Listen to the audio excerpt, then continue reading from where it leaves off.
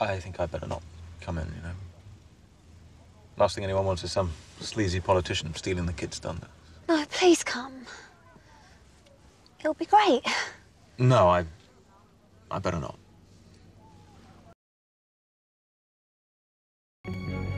Oh, get my fingerprint out. Just let me unravel this puppy with...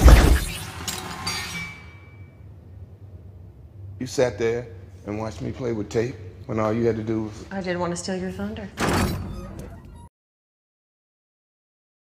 And lovingly topped off with gravy a la me. Back office. Wouldn't want to steal thunder with the sprouts.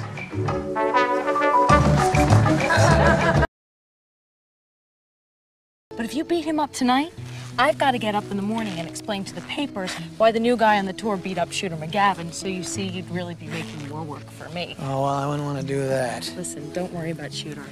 He's just threatened by you. He's worried you're going to steal some of his thunder.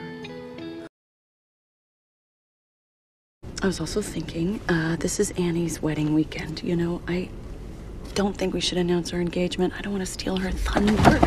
Why does he keep doing that? Because we're in an airplane.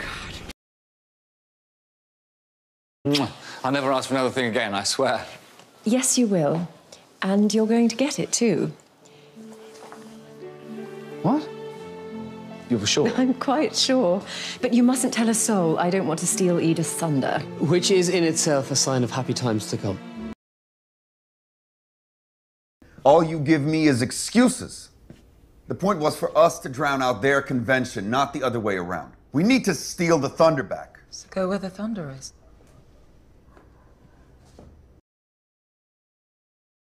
I've been waiting my whole life to be engaged. And unlike some people, I'm only planning on doing this once. So, you know, maybe this is selfish, and I'm sorry about it, but I was kind of hoping tonight could just be about that. Oh, honey, but it is No, just it's about not. that. No, now it's about you and Ross getting back together. What? So, yeah, you kind of stole my thunder.